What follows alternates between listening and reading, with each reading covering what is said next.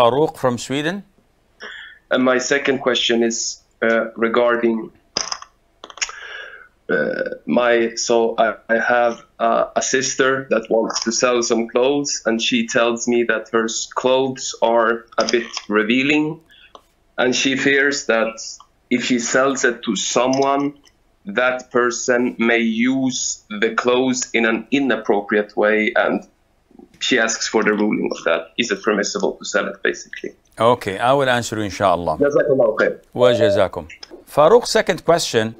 His sister has some revealing clothes. Now, alhamdulillah, she's a hijabi, she repented. And she's afraid that if she sells these clothes, somebody would use them inappropriately. So what to do? Such clothes, if you do not know who's going to buy them, and you have no hint, none whatsoever, it is permissible to sell.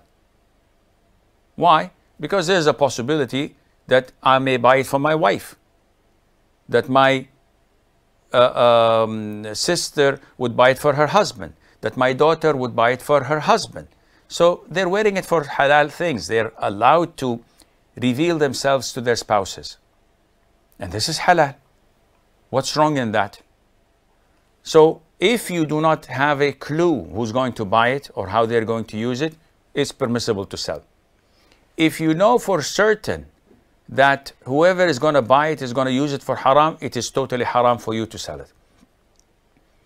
There's a way that you may be inclined to know. So if someone comes to you in a shop where I sell lingeries, for example, or not lingeries, revealing clothes, and someone who's non-hijabi, non-niqabi, wearing revealing clothes, wants to buy a miniskirt, selling it is haram. Sheikh, maybe she's going to buy it for her sister who's going to wear it for her husband. I'm more inclined to believe that she's going to wear it herself, and she doesn't care about halal and haram. Hence, selling it when in doubt is haram. But when you don't have knowledge at all who's going to buy it from you and what they're going to buy it for, then it is permissible to sell, and Allah knows best.